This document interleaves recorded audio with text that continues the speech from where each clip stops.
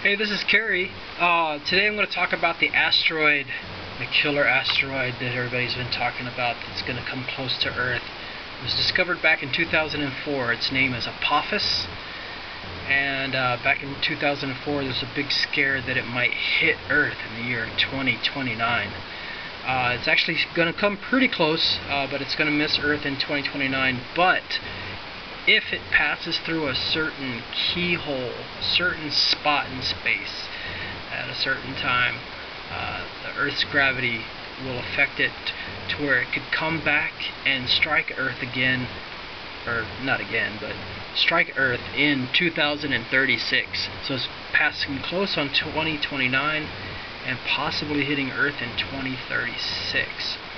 So most people probably think of this thing being way out in space and that it's going to keep getting closer and closer to Earth until 2029, and then on that day it's going to zoom past the Earth.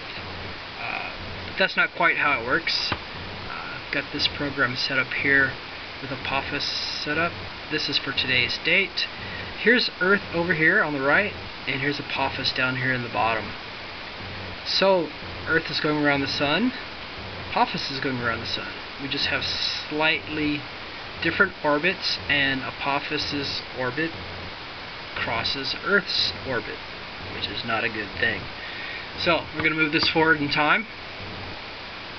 There goes Apophis, there goes Earth. Apophis is trying to catch up with Earth on the inside track, so it's catching up. So it comes kind of close there. This is in 2011 December. Continuing on.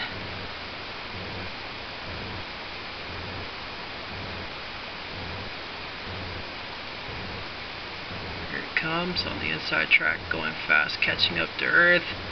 Right there, that's 2012 November. Still pretty far away in space terms. That's still pretty far out there. Nothing to worry about right there. So 2012 November, kind of close. It'll be great for getting readings on Apophis. They'll probably get the radars out there and get some really precise measurements off of it. Continuing on. Earth leaving it behind now, and it's catching back up again, passing Earth. 2013.